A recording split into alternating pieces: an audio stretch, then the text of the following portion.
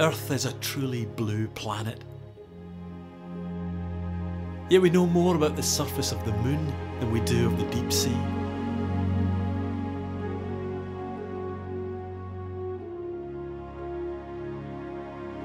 Deeper than light can penetrate in extreme cold and total darkness. There's an abundance of life in the deep sea, most of which we're yet to discover. Far from being a flat, muddy desert, the deep sea floor is marked by giant mountain ranges and deep trenches.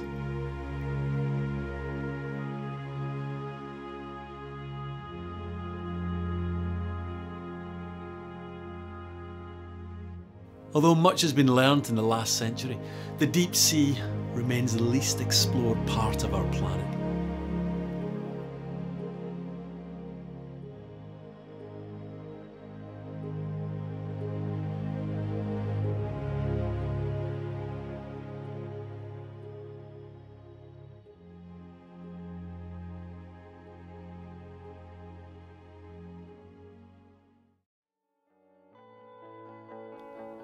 This year, a team of oceanographers, geologists and marine biologists have launched a new mission to produce the most detailed maps of the UK's deep sea ever made. This mission is known as the UK Marine Environmental Mapping Programme, or MARAMAP. Well, unfortunately, lots of charismatic animals like dolphins and whales, are quite easily accessible for the public, and even coral communities like the Great Barrier Reef, the public is very aware of the danger that is posed to those habitats. But unfortunately, mapping deep, it's venturing out into the unknown, thousands of metres of water depth, and the public just don't know what's down there. A lot of the scientists don't even know what's down there. And it's not until we can go out and start doing this sort of work that we can make the public aware of what's just needing to be saved and protected and looked after for the future.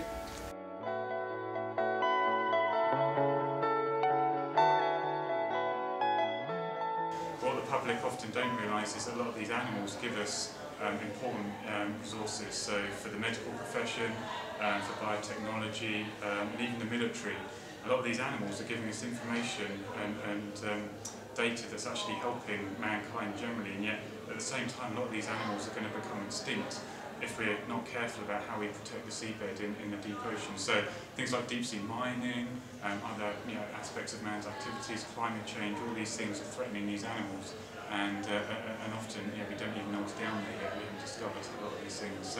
So I think we could end up losing a cure for cancer before we found it. That's the beautiful irony of it. So even though these animals are down deep, we can't see them, they actually can potentially give us a lot of useful information.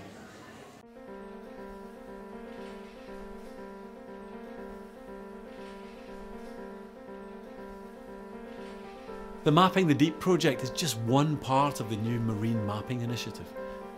Dr. Kerry Howell and her team of marine biologists at the University of Plymouth focus specifically on the deep sea region of the UK.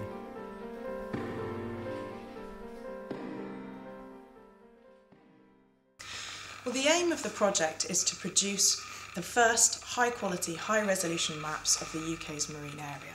And with these maps, we can then make really important decisions about how we're going to use that area for the benefit of society. The Mapping the Deep project is being funded by the Oak Foundation and the BBC Wildlife Trust, but it's also part of the MARAMAP project, which is funded by the Natural Environment Research Council, a project to try and map the entire deep sea of the UK. In order to map the biology of the deep sea, we need to head out onto a large research vessel, probably for about a month or so, and try and gather information from the deepest parts of the ocean, which is quite a challenge in itself.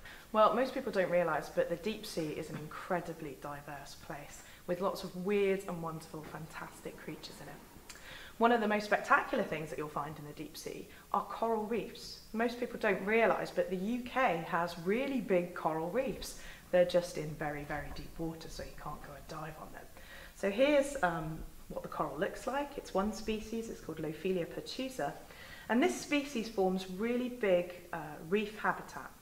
And this is a really important habitat for lots of other species. So just like the Great Barrier Reef, you've got lots of other animals living on that reef structure. Now, it's incredibly fragile. It breaks very, very easily. So if this sort of structure gets hit by something very heavy, like, for example, a bottom trawl, it gets destroyed completely. Now, some of these reef structures are 8,000 or more years old. So you can imagine that, unfortunately, if something hits it once, it's gone, it's no longer a home for anything else, and it will take another several thousand years to recover.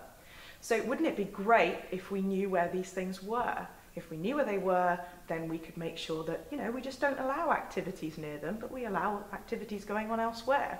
And that's what the Mapping the Deep project is about. It's about figuring out what's where so that we can better protect it and make sure it's there for future generations. So this is a deep water sponge. It's a little fluffy looking tennis ball type thing. It's actually called the bird's nest sponge. And this forms a really important habitat for other species. You wouldn't know it to look at it, would you? But it actually occurs in really dense aggregations, so there'll be thousands and thousands of these things. Other species live in them and on them. They can climb up them to get into the faster water currents to collect food. They're spicules, these bits of fluff you can see sticking out here. When they fall off, they form a mat on the bed of the sea, and that actually traps food and provides a really important food source for lots of other animals. So they make these incredible habitats. And they're really easily disturbed. I mean, you can see it's like a bath sponge. You can squish it very easily. So they're very easily disturbed. So any kind of disturbance on the seabed, be it from building a platform or doing trawling or mining activities, are going to cause them some serious problems. So it's really important that we just know where they are so we can manage our activities to make sure that we're not wiping out really important habitats for other species.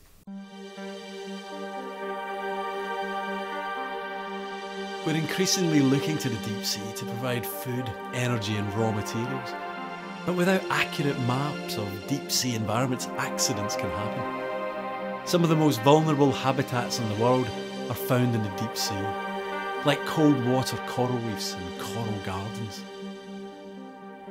The UK has extensive reefs in the deep sea, but when these fragile structures come into contact with bottom trawls, the results are disastrous for both the coral habitat and the fishermen's nets. With accurate maps of the deep sea, we can manage where different activities occur so that accidents do not happen, and we can use our seas in a sustainable and responsible way.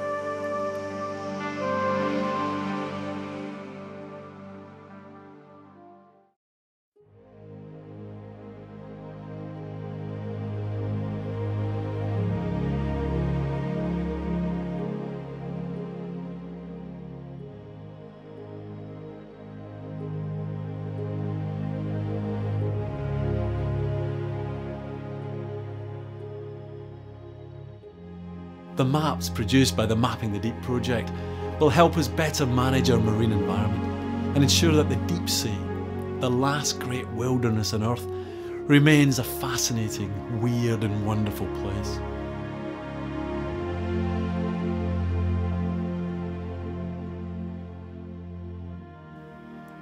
The deep sea, the last unexplored frontier on Earth. We're only beginning to scratch the surface. But this wilderness is in danger of being destroyed before it's even discovered.